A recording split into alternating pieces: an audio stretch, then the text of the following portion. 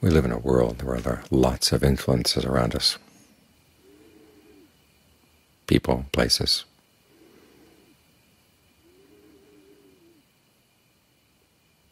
Of course, we were the ones who wanted to come here. I think I've told you the story about the nurse who was a victim of a lot of gossip in her workplace. One day when she was feeling especially oppressed by all this, she came to meditate with John Fung and had this vision in her meditation of being in a hall of mirrors, looking in one direction, seeing herself reflected back, looking in the other direction, seeing herself reflected back. And it hit her that she'd probably been the victim of this sort of stuff for many, many lifetimes. Made her feel even more impressed. So after she left meditation, she talked to John Fung about this, hoping that she'd get some comfort from him. He said, well, you were the one who wanted to be born as a human being. It's like a slap in the face. But that's the case. Each of us wanted to be here, whether we knew it or not. We created the causes. The opportunity came, and here we are. We wanted to get into this world, and then we found out that it wasn't quite what we thought it was. We didn't look at the fine print.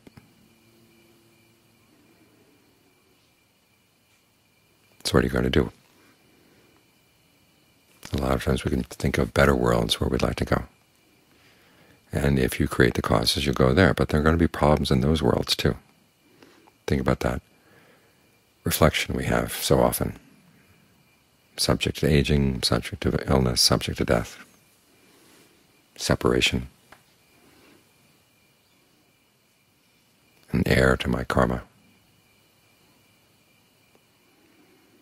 And in the sutras, the Buddha doesn't have you stop the reflection there. Think that all beings are subject to aging, subject to illness, subject to death, subject to separation. They're the heirs of their karma. In other words, you look in the whole universe in all the many different levels, and there's no really safe place.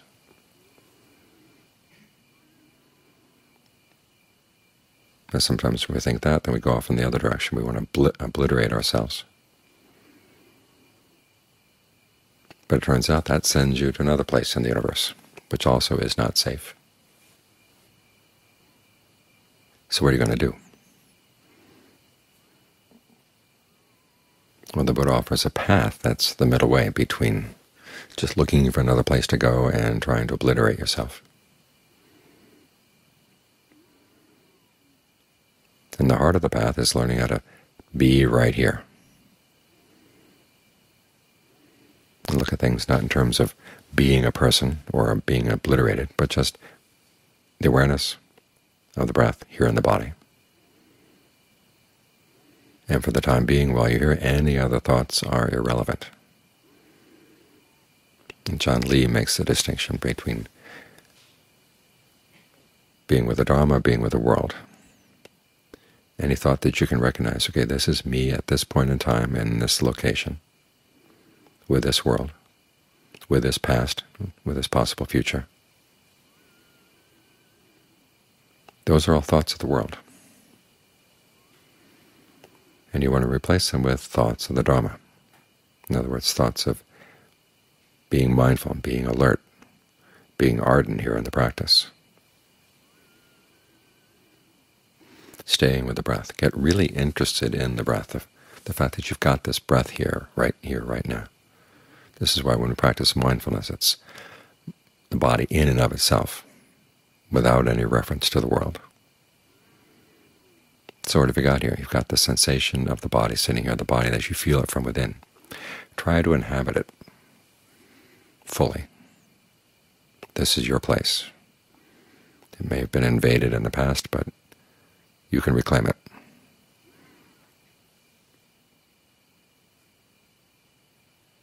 And if there are certain parts of the body that you feel uncomfortable with, find the ones that you are comfortable with.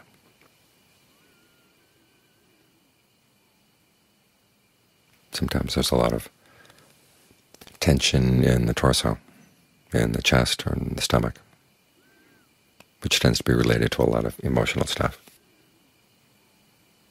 Get away from there for a while. Go to the hands and the feet.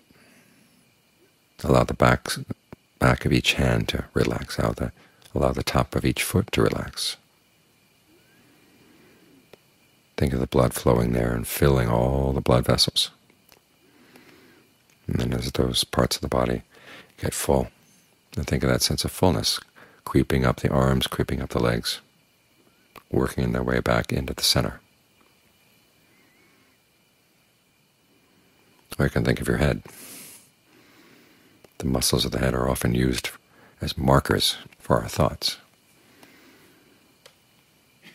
But just be sensitive to where do you feel the blood flowing in your head right now? How is it flowing around the eyes? Does it feel good around the eyes? How about in the ears, in your cheeks, in your jaw, down around all the teeth? Just be with the head in and of itself. And allow the hands and the feet and the head all to connect. And learn how to be present with this. The expression, putting aside greed and distress with reference to the world, means any thought that's going to pull you out of this, where you think about yourself being in this world,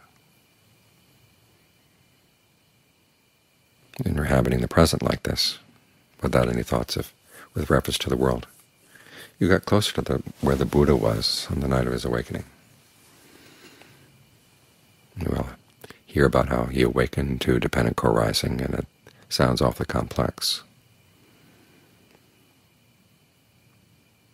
But he was describing what it's like to be here, and how things happen when you don't put things in the context of the world, or don't put things in the context of who you are right now.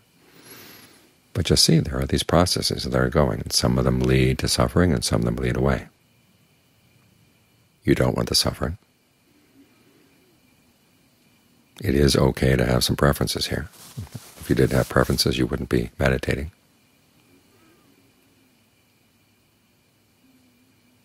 But you want to look at these things as processes. Get out of the stories.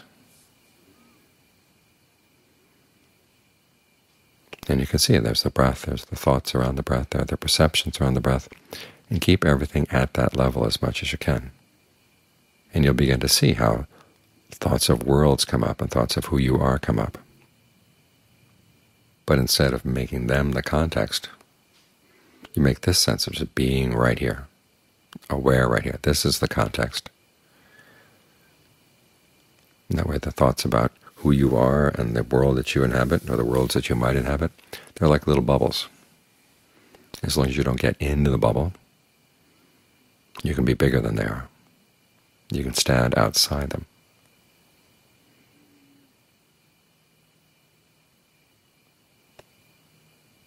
And there's sometimes some thought bubbles come up, and you realize, okay, these are things I have to be responsible for, these are things I have to think about. Then the next question is this the proper time and place? While you're sitting here meditating? No. Or at least not now. You might save it to the very last part of the meditation. It's something really important you've got to contemplate in your life. Put it at the end of the meditation period. But allow the mind to have its time to be in this other zone, the zone where you're not in a world, where you're not in yourself. You're here, right here, present in the body.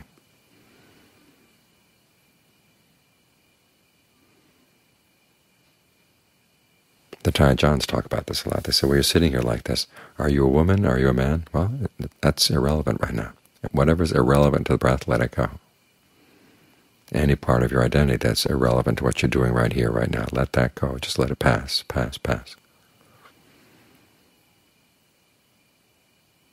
You want to establish this as your default mode, this as your context. So you can see these processes of becoming as they happen.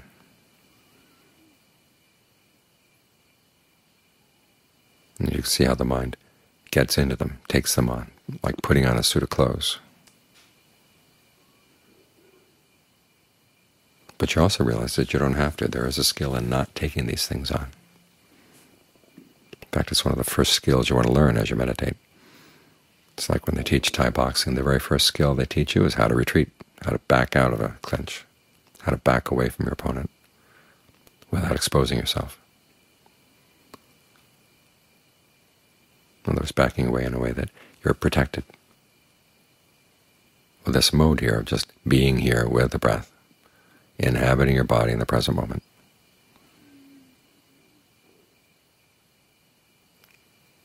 That's how you back up. That's how you keep yourself protected.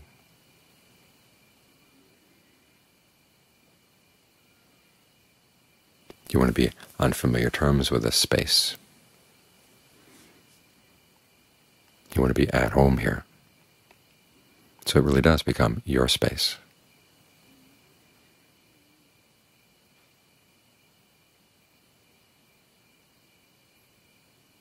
And that way any other influence that may come past doesn't get a chance to come in. You don't get carried away by thought worlds. You don't get carried away by all the bubbles that the mind blows or other people blow past you.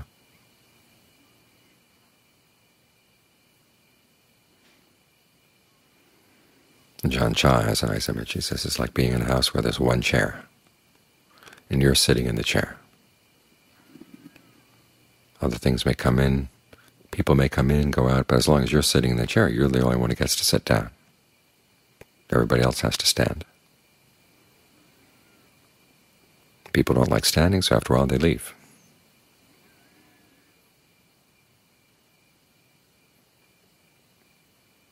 You're in a position of strength when you're here.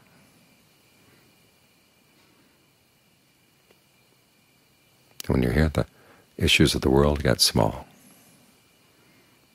The issues of the past, all your narratives, they get small as well. You can be bigger than they are. So this is why when we practice concentration, we try to fill the body with our awareness, fill the body with breath.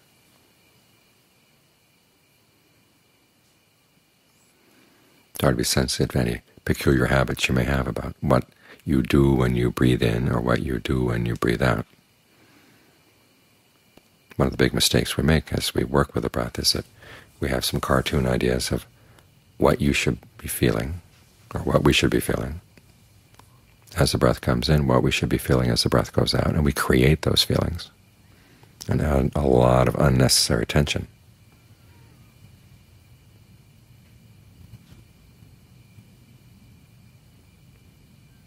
So think of the breath as not disturbing anything at all, just nourishing things, but not disturbing.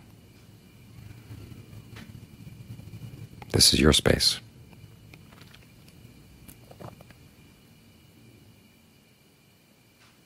Try to make it your home. This way you have a home wherever you go.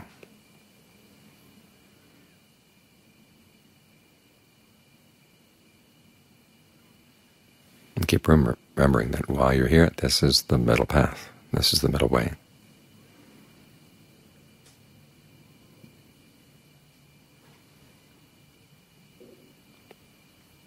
And where do you go from here? You just go deeper and deeper in here, more and more solidly in here. This is this place where everything you're going to need to know, everything you're going to want to know is going to appear, if you look carefully enough.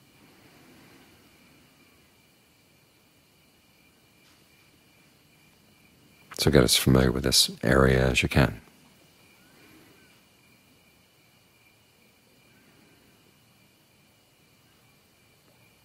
We don't get away from the world by running outside the world. We come in.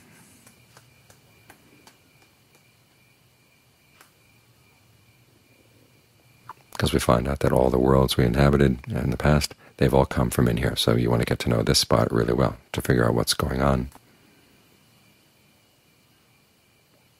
See things as they've come to be, and don't make anything more out of them.